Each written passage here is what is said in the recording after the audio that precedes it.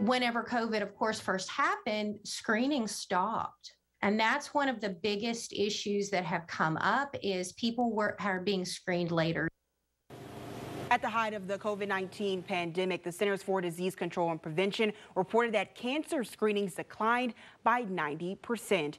Now, this February is National Cancer Prevention Awareness Month. 25 News reporter Nakia Simon has more on the importance of getting back into the swing of getting those yearly medical procedures. Screenings for cancer dropped drastically during the pandemic. A couple of years, that has been particularly important because of the COVID pandemic.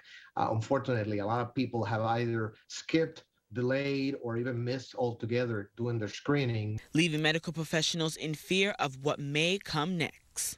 Experts in cancer are very concerned about a possible increase in the advanced cases, which are not as curable or as treatable as earlier. For Dawn Reese, her friend Karen Biggs' diagnosis was more advanced than they predicted. My very dear friend, she was recently diagnosed with cancer, and it was advanced more than it may have been because she didn't get screened. There were many variables that went into that. As a registered nurse amid the pandemic caring for others, Karen's health was put on the back burner. She is working mandatory overtime, which makes you very tired. And then with a fluctuating schedule, it's very difficult to make doctor's appointments.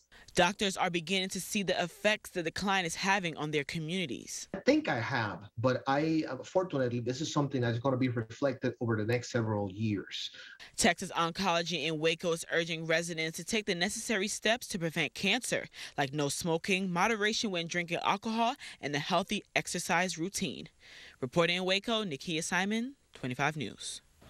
Nakia, thank you. Now, screening volumes have started to recover by June of 2020, but they still have not rebounded to the numbers seen before the pandemic. Now, declines in breast cancer screenings varied from 84% among Hispanic women to 98% among American Indian and Alaskan Native women, while declines in cervical cancer screenings varied from 82% among Black women to 92% among Asian and Pacific Islander women.